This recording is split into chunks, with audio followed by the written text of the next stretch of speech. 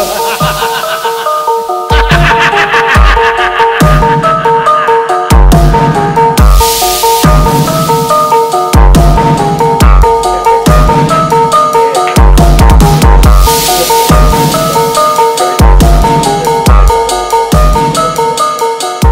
you just got to Korea, right? So, yeah. How do you feel? Yeah, I just got to Korea. I feel pretty good. I had a long flight. I usually do most of my training, or pretty much all my training, at Australian top team. But I went over and trained a little bit in London for this fight at Aspire Combat with Dean, who actually just fought on the ACB card. So I feel pretty good. Just a longer flight, about 14 hours, I think. What's your experience so far, you know, being in Seoul? About not getting the food. I'm fucking been trying to give me the food. No, it's been cool here, you know. The people are real nice. A little bit, obviously different than Australia or England, but it's been good. The tour guide here that's been helping us is real cool, and everything's pretty good. Except I couldn't get my eggs last night, so that kind of sucks. What about the, you know, like the subway system? Everybody talks about, you know, how transportation is so great here. How do you feel about it? The subways are cool. Like, we had to take the subway for training the last couple of days. And they come like every 3 to 5 minutes, which is nice instead of waiting like 30 minutes to an hour, so it was cool. Alright. Last year you had a pretty good year. You know, you had 3 wins, 2 submissions, you know. So this year's your this fight coming up at Battlefield is your first fight of 2017. So like, what have you been doing, you know, since you last fought? Yeah, last year I had a good year, like you said. I trained full time with Australian top team, and they helped me out as far as my mental. Cause sometimes I lapse, or something will happen and I can't get my head in it, or I don't know, just whatever the case may be. But the boys there really took me in and helped me get my mind straight. My personal life is a lot better as well. So that has a lot to do with me also winning my last 3 fights, and I just feel good overall. You know, I'm not going to lie, I like to be honest, I drop the ball sometimes, you know, because I have outside stuff going on, but everything right now is pretty good, and like I said, my personal and my training feels just right, so.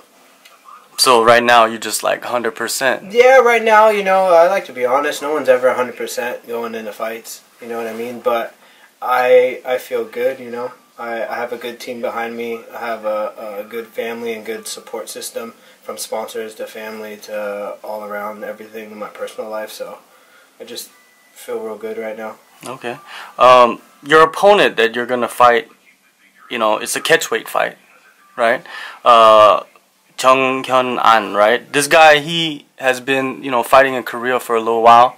You know, he's a guy that comes in and he's coming at you like the whole fight. Yeah. Yeah. I've seen all his fights. You've probably seen some of his fights also. Too, yeah. So you know the guy. How do you handle a guy like that? How do you go into a fight you knowing that guy's gonna take punishment? Yeah. So this fight is, like you said.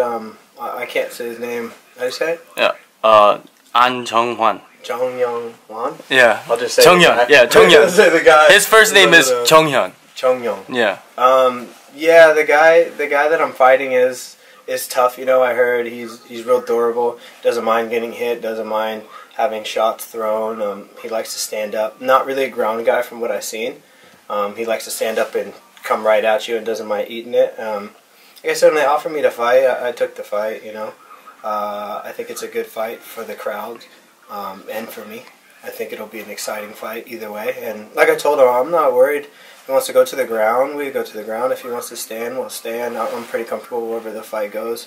I train hard, and I train with a bunch of killers, so I'm not really too worried about the fight. You know, you say he comes forward and this and that, and everybody who steps in the cage wants to fight, so I'm not really too worried about his style. I just try to do mine. All right. Any plans after the fight?